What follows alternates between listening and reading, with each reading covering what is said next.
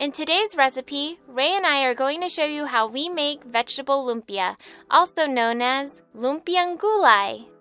Vegetable lumpia is a Filipino spring roll that's stuffed with a variety of vegetables and little morsels of ground pork and shrimp. To make vegetable lumpia, you'll first want to prep the vegetable filling. Start off by chopping up some green beans. To prep your green beans, first wash them and break off each end. And then diagonally chop each one so that they're about 1/8 of an inch thick. You'll want about 1 3/4 cups worth of chopped green beans. Next up are carrots. Take a peeled and washed carrot and cut it into about 1/8 inch thick circles. And then take those circles and slice them into little strips. Repeat these steps until you have 1 cup of chopped carrots. Last but not least is the cabbage. Take a quarter of a cabbage and simply shave off shreds by cutting at an angle. By the end, you'll want about 3 cups of shredded cabbage. When you're ready to start cooking the vegetable filling, start off by pouring in 2 tablespoons of oil into a wok over medium heat. Next, throw in half a small sliced onion and saute it until it becomes translucent. Then add in 2 cloves of minced garlic and saute them until they're fragrant. Afterwards, drop in 1/4 of a pound of ground pork.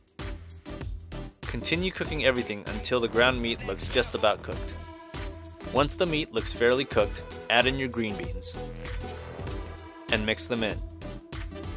Pour in about 1 tablespoon of water and then cover your wok with a lid.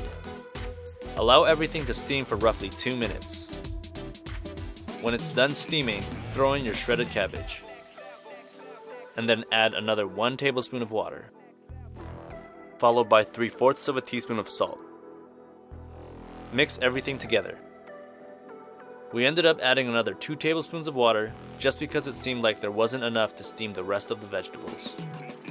Go ahead and cover your wok again and steam everything for another 5 minutes.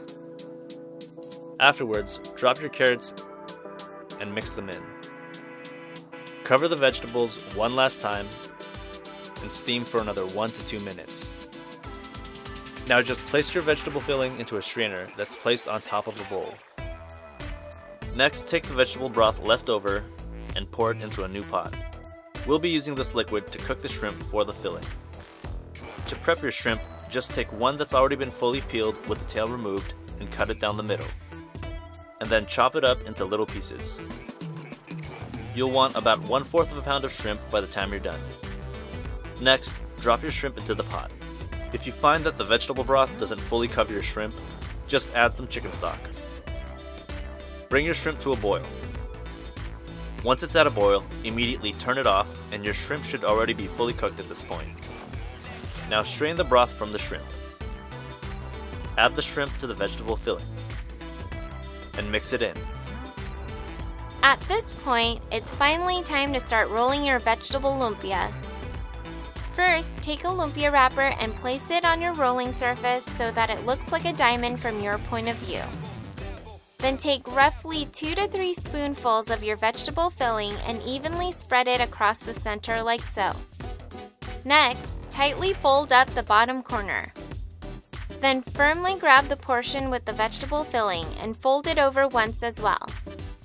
Now, fold over the right and left corners inwards. Then, roll everything forward about twice over.